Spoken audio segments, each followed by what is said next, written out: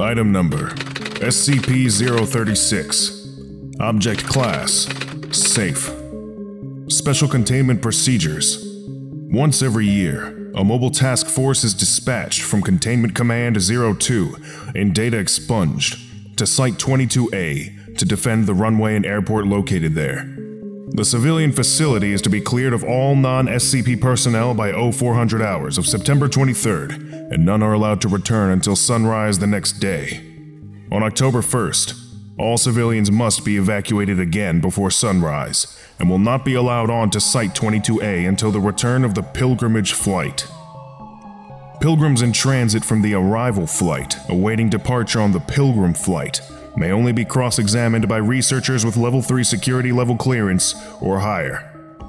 Description: SCP-036 includes the location Site 22A, a small airport in the Mosul region of northern Iraq, and Site 22B, the destination of passengers boarding at Site 22A. The key components of SCP-036 are the arrival flight, a passenger plane that varies in make and model from year to year, that arrives shortly before dawn on September 23rd.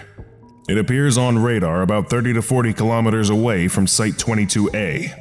When it lands, pilgrims exit the plane and enter the terminal. No crew have ever left the plane. Observations have only revealed a masked pilot and co-pilot. This plane leaves quickly after pilgrims exit. It does not wait for clearance for takeoff, nor does it identify itself upon approaching for landing. The Pilgrims. People of the Yazidi faith that exit the arrival plane, who are said to be undergoing the guhorîn. Each year, they are examined and identified as various people of the Yazidi faith that have died during the previous year. This is done through birth certificates, photo IDs, specific knowledge questions, and when possible, fingerprinting. Most have been known to be friendly and amicable, though most are reluctant to give details about the guhorîn. In the past, all have shown to be unable to recognize family and friends, or been able to remember any information beyond what short-term memory would normally allow. In the late afternoon of September 23rd, most pilgrims begin to emphasize how important it is that their pilgrimage must begin. At that time, they file onto the pilgrimage flight plane and depart, never to be seen again. The Pilgrimage Flight. A passenger plane provided by SCP personnel for the transport of the pilgrims. It is manned by a crew of trained Yazidi holy men. The crew are typically never able to elaborate upon details of the pilgrimage, or what the guhorîn actually is. SCP equipment on board function optimally, but recorded data will only slightly increase our understanding of the pilgrimage each year. Though the flight is gone for 7 days, the crew and recorded data are only able to account for a few hours. Days are missing from time recording equipment and cameras, though nothing abnormal is ever observed. The plane disappears from radar and visual contact is lost about 50 to 60 kilometers away from Site 22A, until it returns about sunrise on October 1st. Site 22B, the destination of the pilgrimage plane. It is a small airport consisting of a runway and single building located at coordinates data expunged. It has only ever been observed by pilgrimage crew and cameras on the plane. It does not appear on satellite images, and attempts to reach it on foot have failed, once with disastrous results.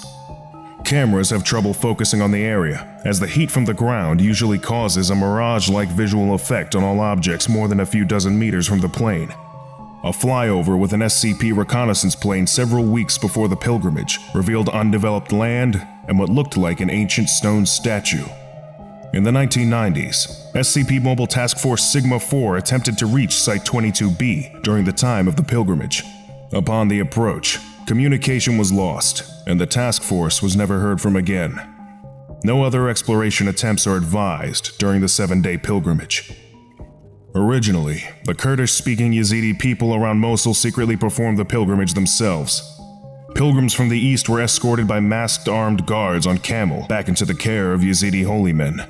It has been explained that the holy men would then take the pilgrims west to their land of the dead, where the pilgrims would wait to be reborn back into the Yazidi people. The guhorîn, literally Kurdish for changing garments, is used to describe the belief of reincarnation that lesser souls of the Yazidi undergo.